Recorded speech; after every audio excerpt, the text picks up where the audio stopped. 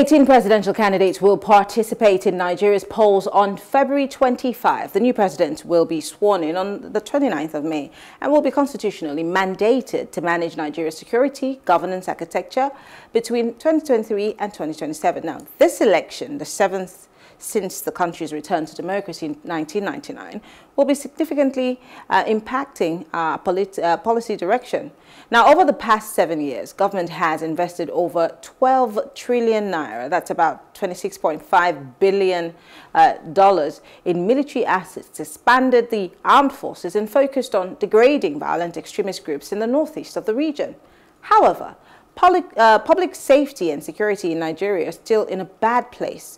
And so joining us to discuss this evening is Charles Atiku, who's a political analyst, and we're going to be looking at the campaign promises of the different presidential aspirants and, of course, what they have to say about security. Mr. Atiku, it's so good to have you join us. Happy New Year. I wish you the best. Thank you so much for having me. Great. Now, obviously, you are in the part of the country where there seems to be a lot of heat when it comes to violence, whether it be electoral violence or, insecurity, ethnic, uprisings, etc., etc. Especially in Imo states, there's been a lot of burning of INEC facilities, killing, kidnappings, etc., etc. It seems to be unending. And the people obviously are looking to government. And when I talk about government, we're looking at governments at state and federal levels. But what seems to be the body language of these, our leaders, in terms of the insecurity that we're facing as a country? Thank you very much. I'm glad you mentioned the fact that we are no longer looking up to the government that is at the center at the moment, whom we ought to have been looking towards till at least May 29th, 2023, when they would have handed over. The fact is simple. The government has chosen to believe what it wants to believe. It has also chosen to act the way it wants to act. And I feel the actions and inactions towards security or the insecurity in the country at large, and particularly in the southeast, is deliberate. How do I mean? If you will take a cursory look at the promises of the government on security, during your news review, you mentioned very succinctly that over 12 trillion naira has been spent on tackling the security challenges in the country. That is about the largest budget any government will offer or provide or propose for fighting insecurity since the return of democracy in 1999. The government we knew took off from 2015 with a promise to wrestle to the ground the very pertinent security challenge we had in the country then was certainly only resource, that is the northeastern part of the country. And today, the government, by its actions and inactions, have multiplied the security situation. When I say it has multiplied, I mean the government has been deliberate about it. For instance, my dear sister, today is Monday. I just came back from a trip. It was difficult to make that trip as early as proposed, simply because there are rumors about sit at home. So people will now wake up in the southeast to say, look, today people are not going to anywhere. They are not going about their normal businesses. And you see hoodlums hijack the situation to unleash mayhem. So what would have happened? Should we have been talking about a Monday sit at home in the southeast as it is today, for instance, if the government had not held Nnamdi Kanu virtually in custody, even against the cost of the land? The answer is outright no.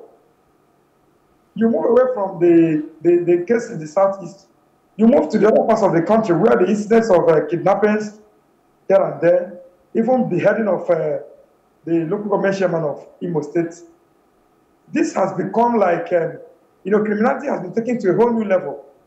What is the issue? The challenge is simply because the youths are angrier, the unemployment rate has increased from the figure it was as about 2015 to an unimaginable level. I don't want to quote the MBS figures because they are scary. So, but are the realities we are facing in the country. So the security situation in the country today, or the insecurity plaguing Nigeria today, is directly proportional or caused by the actions and inactions of the government. The inability to provide the jobs that they promised the youths, the inability to meet up with the expectations of the populace is increasing the restiveness in the country generally. And that is where we are today.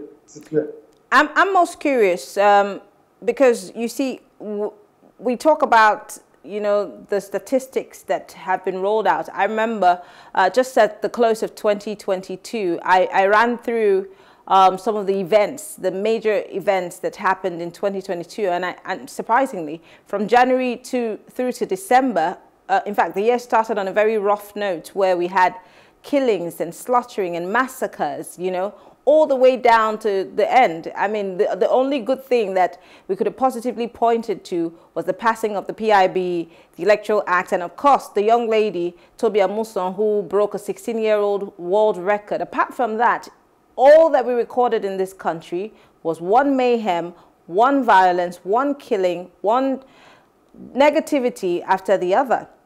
And it makes me wonder where we all as Nigerians come in here, because yes, the buck stops at the table of our governors, our presidents, our legislators, but how well have we held our own as the people who seem to be victims of these, you know, perpetration of violence or, you know, killings? What are we doing to make sure that our leaders are accountable to us, as opposed to just talking about it or reeling out these statistics? Thank you very much. The answer from my end, as I've watched over the past nearly 8 years of the Buhari administration, the answer from my end is simple. We are doing nothing, and absolutely nothing. Why? Because some of these security antecedents, Marianne, you will agree that they have been forecasted. The attack on Ikenga of Ikenga in Imo State, for instance, some people had boasted about it publicly. Some of these incidents were foretold. The killing of Reverend Father Ashi in Kaduna State, for instance, is something that is foretold. This is a man who had been, in the past couple of years, been hunted by bandits, by all manner of armed militia, just because he's sticking to a faith. What have we done? What the security agencies do at time is to react to the circumstances, not to be proactive about them. And it behoves when you juxtapose all of this with the fact that the northern hegemony, as it were, particularly the Fulani hegemony, the Fulani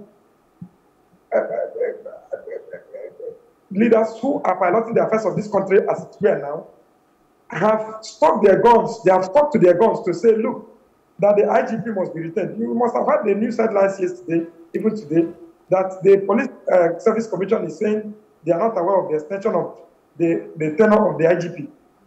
These are... Mr. Otu, are you there? Incidents. I think that we're having a connection problem with you. Can you hear me? I can hear you. All right, go ahead, please. These are clear-cut incidents where the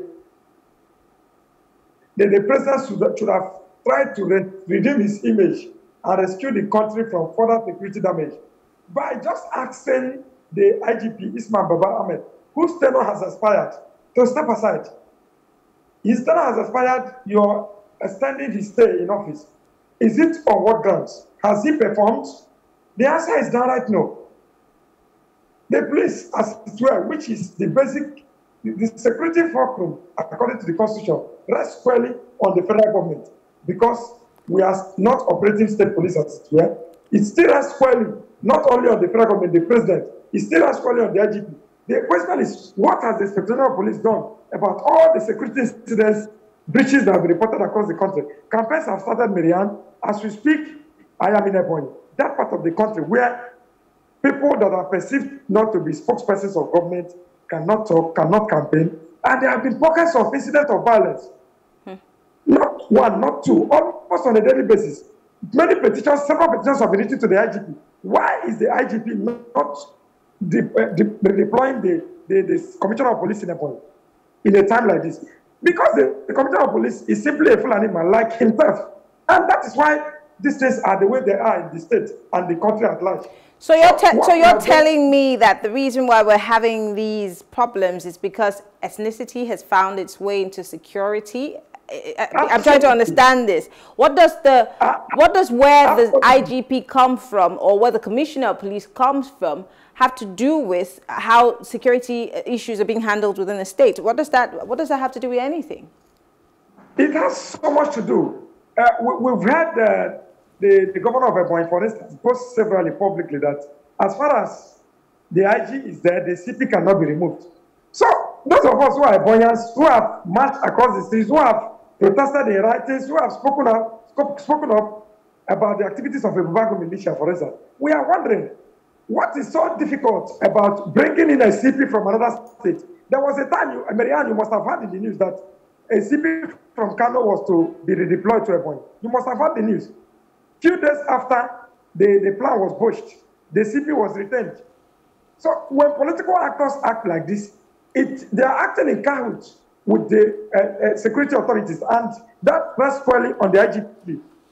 So what we have done is political patronage. We patronize people because they are from our clans. We patronize people not on the basis of competence, but on the basis of what we stand to gain as individuals. That is why the security situation in this country is not going to improve, even as we go into the election. Talking about the elections, let's look at the different political, the presidential candidates, some of the frontline runners. Let's start with the APC. Now, Tinubu's manifesto builds on the APC successes at the national level. I'm wondering what those are. He proposes, I want to quote his manifesto directly, he proposes extending the ongoing security sector reforms by redefining Nigeria's military doctrine, one. And he also wants to upgrade weapon systems to establish anti-terrorist battalions, improve soldiers' welfare, and revitalize the forest and border guards. Quickly, let's look at all those things that are put out. How does this address the problem that we have right now in the interim? If he were to be president today, and these are the steps that he wants to take in addressing insecurity, what does that change? There is no sentiment, my dear sister, about the fact that apart from the incoherency and inability to pin down issues to specifics in the very vague manifesto of the APC presidential candidate, Bola Tinubu, the fact remains that the APC, as it were, the APC presidential candidate, as it were, has no blueprint of its own. That is the truth. If you read what he has proposed on security, people have been questioning, how many police officers are you going to recruit? Are you just telling us you're going to get some 1,000 soldiers and feed them with agbado and cassava and all of that? In specifics, what are you going to do to unbundle even the issue of state police, for instance? He's not talking about it. He's not talking about the fact that, look, the police service commission, as it were, has become so handicapped that you could imagine where the president and commander-in-chief, we know it is his constitutional duties and rights to extend or not to extend the tenure of the CP, to elongate the tenure of the Inspector General of Police.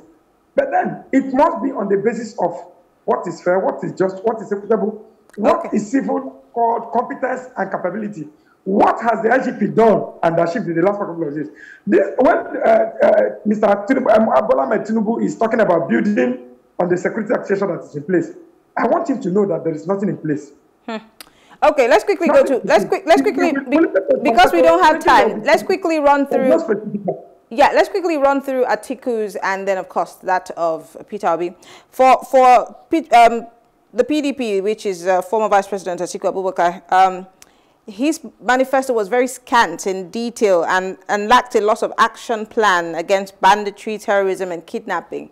It also didn't really necessarily talk a lot about Nigeria's primary national security threats. However, it does make some bold commitments. I'd like to put you through it. Atiku has promised to increase the size of the police force by more than 70% in line with the international standards. He has also said that he's going to commit to strategic engagements with state and non-state actors to remove policing from exclusive, that's the federal, to the concurrent federal and subnational list. Overall, Atiku is saying that in his proposal, he's going to do a lot in terms of unbundling, our police. But is that enough? Again, if we were to give him the mandate right now, what will it change? For me, absolutely nothing will change. But the man has said that he's going to increase policing by 70%. Yeah, in unbundling in saying he will unbundle the security architecture in the country, which is he's going to make state police a possibility. Yes, these are promises. They are good. They are fine proposals. But my dear sister, we rate and we should continue to rate these candidates by their antecedents.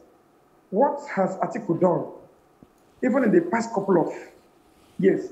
Just a few months ago, or about a year ago, we know about how Deborah was slaughtered and how Atiku rushed to delete his tweet condemning the killing of Deborah by jihadist Fulani Muslims in Sokoto.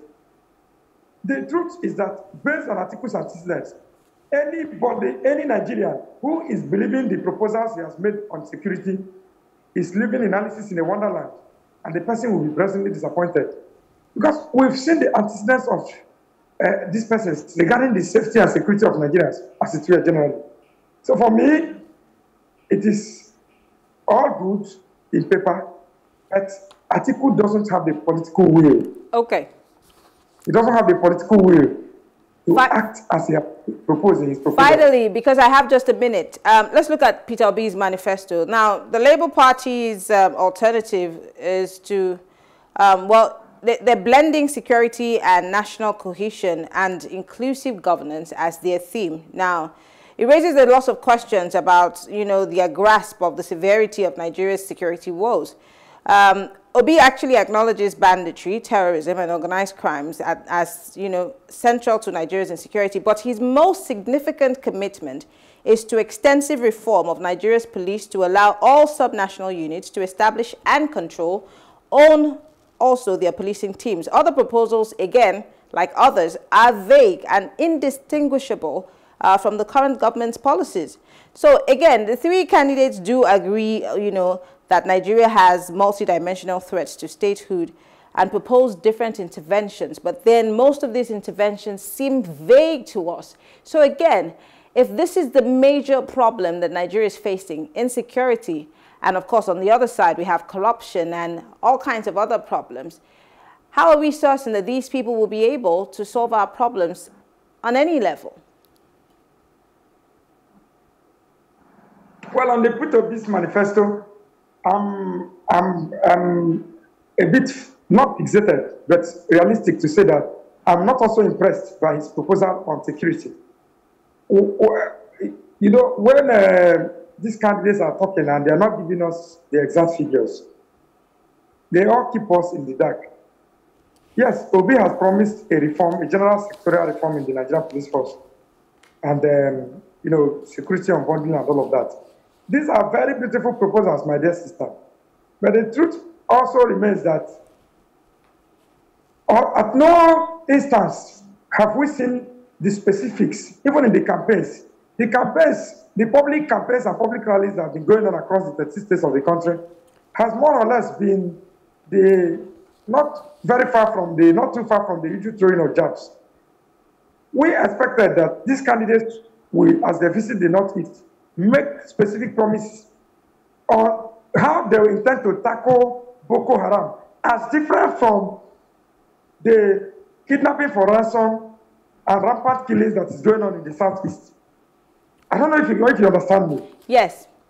But one also expected that these other candidates, all the candidates should be able to, extrapolate the different issues surrounding insecurity in Nigeria and be able to address them region by region, zone by zone, and then even state by state.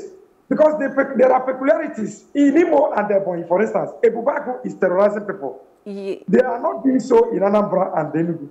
How are you going to address that if you become the president? I think this is a conversation that we have to have again. Unfortunately, time is not on our side. But then, of course, if as people, we have to ask these questions. We have to be certain that they are able to tell us how they're going to go about it and not just tell us, you know, something that is a bit blanket and vague. But I want to say thank you. Charles Otu is a political analyst, and he joined us live from Ebonyi. Thank you so much for speaking with us tonight. Thank you so much. Thank you for having. All right, thank you. Well, that's it on Plus Politics tonight. But before I go quickly, I would like to give you my take.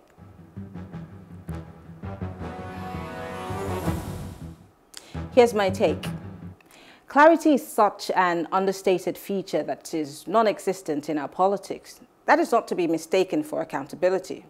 Now, we talk about lack of accountability from our politicians because their time in office seems to be one complicated magic trick that no one is paid to watch. It's not entertaining, and it leaves us feeling so exhausted at the end of their tenure. The great magicians actually convince you to look in one direction while the trick is going on elsewhere. Now, when it comes to governance, at the very least, you know, the application phase of seeking the job, what we need is, and what we deserve, is clarity. Remember back in school when your maths teacher would demand that you show your work for the solution to the completed equations? Well, that is the same that is required here. Having politicians who may not be experts on security, or in our case, insecurity, come out with platforms that is anything but clear on how they intend to solve the biggest issue of our national or state of affairs is purely unacceptable. They have the luxury of handpicking a team of professionals they intend to go into office with and consult experts on academics who can draft recommendations and reports on issues that we face. Now, without clarity on this basic homework that they're allowed to have others do for them, how audacious must they come for a job interview when they're so unprepared? So ask yourself the next time you want to vote for a person or you're trying to fight and lose your head over a politician, how ready are these guys to lead us into the future that we want? I am Mary Anacone, thanking you for watching. Good night.